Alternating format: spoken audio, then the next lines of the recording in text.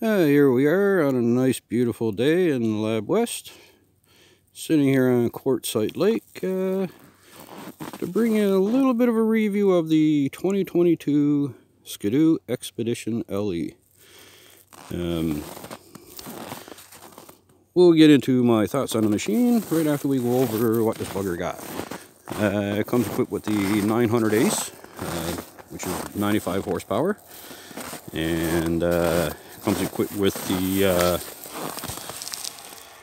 switch here to go from Eco, Standard to Sport mode, which is pretty freaking nice.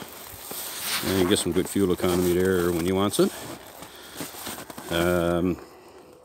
Yeah, moving on over, I guess, to the transmission here, or the gearbox. It has high, low, and neutral. I believe this is the easy shift or something like that they call it.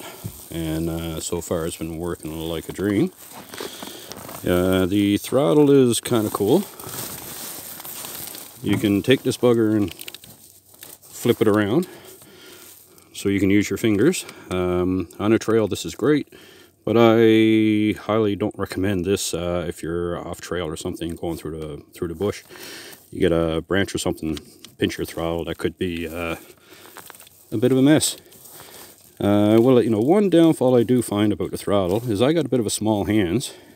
In previous machines I rode, the pivot point was right over the handlebar, which brought the throttle in a little bit closer. So I got to kind of stretch for it, but I just nailed it down, and you know, easy workaround since it's kind of adjustable in a sense. And yeah, I definitely do love that. It's a beautiful, beautiful option.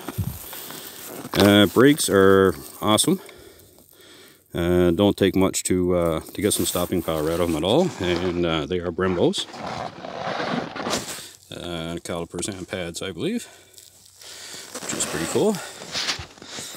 Opening up and getting in this machine is pretty nice. You just got these couple little tabs here, and she opens right up. You can pull this piece right off really easily, and you get easy access to your belt. And thanks to No More Sports for yeah, giving me a free belt. Awesome. And yeah, it even comes equipped with the toolkit here to remove the belt, change her out when you need. So that's pretty cool. Close her up, you just slide her over, clip them down, and you're all set. Moving down to the track. It is a Cobra silent track. It's 154 by 20 wide with 1.5 inch lugs. Grips really well. And with the 900 Ace, it has no problem picking up those skis and keeping them up in the air for a good 50 feet, which is pretty gnarly. Onto the tail lights. It's got these little dual tail lights here, which are pretty cool. And they're nice and bright and stuff, especially with the brakes, which is freaking awesome. Onto the rear seat here. It's removable. It's extremely comfortable. It has the hand warmers here, high and low. One thing I forgot to go over, actually, up here on the front, you have the hand warmers, and you also have a throttle warmer, and there's many presets on that. And I guess while we're here, you got your high-low beams here, and this is your start and reverse button. Once you're started, one click gets you in reverse, click her again, and it goes back into regular drive mode. And of course over here, your regular on-off switch there. It comes equipped also with the DESS type system, no key. Just plug her onto the thing here, start her up, and away you go. Yeah, back to this seat here. Got the hand warmers and everything. It is removable. There's a clip like this on each side. You just pop them up,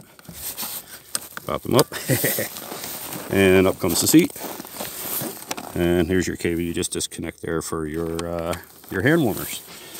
Moving on to the storage. While we got her open here, it has this nice 15-liter storage box. It's a weatherproof box with a beautiful seal on it. Don't pay attention to that. I actually got milk in there. It just came from Walmart. And yeah, it's a bit of a bugger to close that, but it just goes to show how well that seal does work. And moving on up here, we actually have more storage here above the display. This nice little box here. Usually keep a hat and stuff here. Quite handy. You got your mirrors, fully foldable. They work very, very nice. I've heard some issues that they do kind of end up flopping around, but so far they're doing great. 200 kilometers on the machine, and yeah, loving it. What else is there to go over here? The back area here, more storage.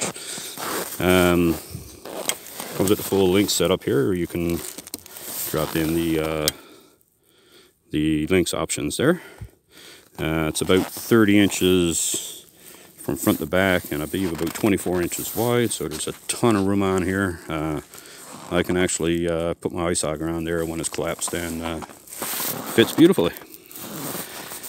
Yeah, now on to well, what I added to this machine. Put these ski skids on here. Brought it from about 7.5 inches wide to around 10 inches.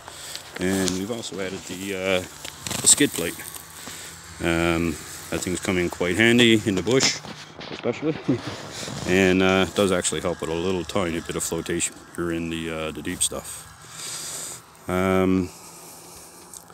Thoughts on the machine?